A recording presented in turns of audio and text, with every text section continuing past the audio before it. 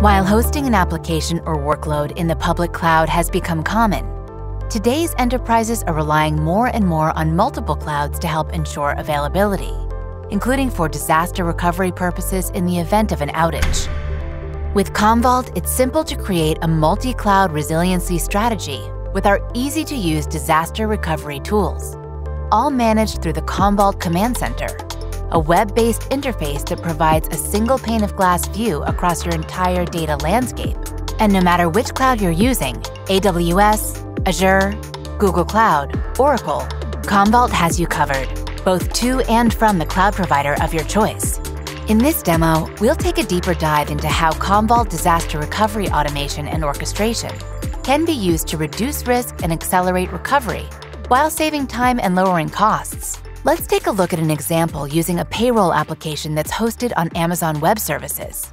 In this example, we're looking to help ensure resiliency and continuity, just in case the AWS region hosting this application becomes unavailable.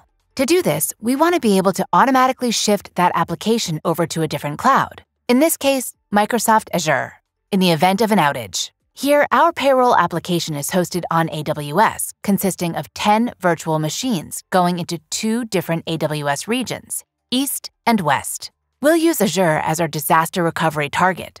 We've already created the resources that are required for replicating the workload at our DR target in Azure. We defined the AWS virtualization in the initial configuration, created the infrastructure, and applied policies for auto-scaling and auto-power management.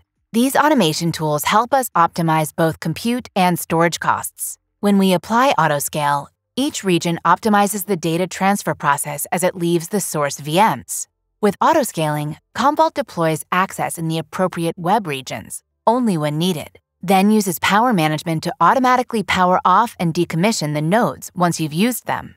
Autoscaling, combined with power management, can help reduce the cost of using the cloud to back up your VMs.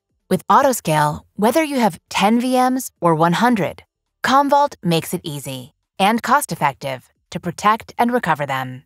Now the AWS configuration is in place, so we create a replication group that will capture the appropriate replication policy for each region. We don't see replication as purely workload-specific. For example, an application could be dependent on VMs. It could be dependent on object storage, or have file servers that are dependent on it. We allow users to easily design and implement a customized replication policy that can stretch across all their applications. In this instance, I'm going to pick virtualization to configure the AWS resources. We'll select a hypervisor, and then add our virtual machines. Now we'll select policy tags. The VMs have all been pre-tagged, so we'll select the VMs that have been tagged as payroll. As your application or workloads evolve, and as more VMs get added, they too can be tagged to payroll. And those new VMs will automatically be added and replicated based on the user-established policy. We can even create multiple replication groups, each with its own RPO or RTO configurations. Similarly, you can apply a different tag for each of them, allowing the user to determine which tier they fall into. This kind of flexibility simplifies the DR process, reducing both cost and the need for administrative resources. Selecting the tag Payroll automatically brings up all VMs that are tagged with that specific value. Next, we configure a target. In this instance, Azure is the target in which our DR resources will be spun up. You can easily select the resource groups, along with the region to which you want to replicate. At the same time, you can specify how you want to size the VMs when the replication occurs. You could accept the default setting, or you could select a suitably sized VM from among the options offered by Azure. But if you want to optimize the costs of running your DR infrastructure in the cloud, you can override the default settings and select a different server configuration and disk options. You can leave your DR copy isolated, or you can automatically connect to a network when it comes up.